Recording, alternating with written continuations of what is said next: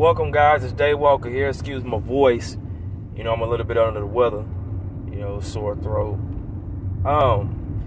Dave Walker Sports, man. Let's get right into it. Let's talk about Jarvis Landry. He has been released from the Cleveland Browns to clear up the $15 million cap space. Now, I'm telling you guys, I knew that the Browns and Jarvis had an issue. I'm pretty sure the Browns probably really didn't know that they had too much of an issue with Jarvis until Jarvis came out after Odell had left and was saying that, you know, his targets was being depleted too. Like, him and Odell both were suffering because they wasn't getting the proper targets. And, you know, that right there was an issue with the Browns. So, yeah, you know, with Amari. See, here's the thing about Amari. Amari, he's going to play. He's going to put his head down. He's going to play. You pay him his money, he's going to play. That's just it. But like I said, his problem that I have with him is just the big games, he wasn't there. Not saying he's not a good receiver, but just the big games. I need you, brother. I need you. Now, with being released, the $15 million, Dallas should hop right on that, pay that $15 million. You get a good receiver with a $5 million discount. Jerry, you just saved yourself $5 million right there, so you got to hop on it. That way you can have your triple threat receiver, because Dak gonna need it. Now, there was a lot of talks that some people were saying that Zeke should have been the one released because of his production of play. Tony Pollard has emerged.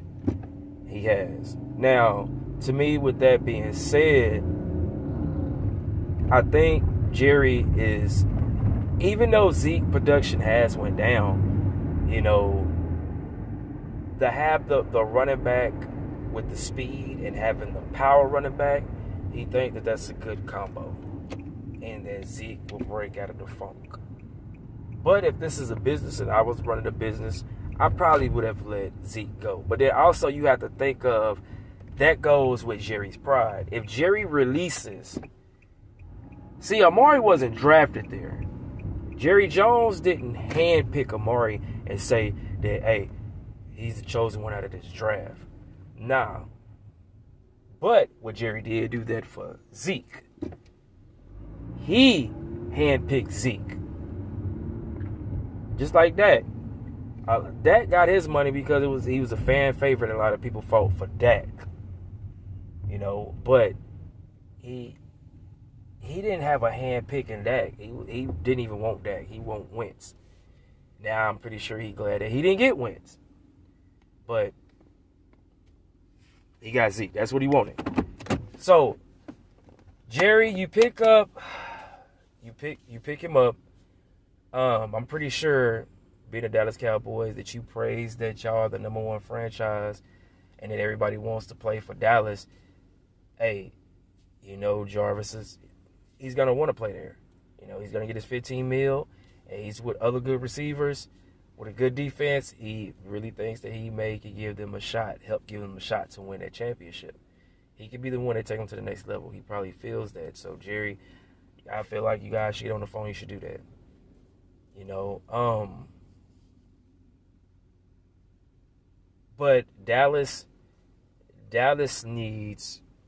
It's crazy too, because when you look at Dallas and you think like Dallas underachieved with the talent they have. So I don't know, really, I don't know what's going on in Dallas.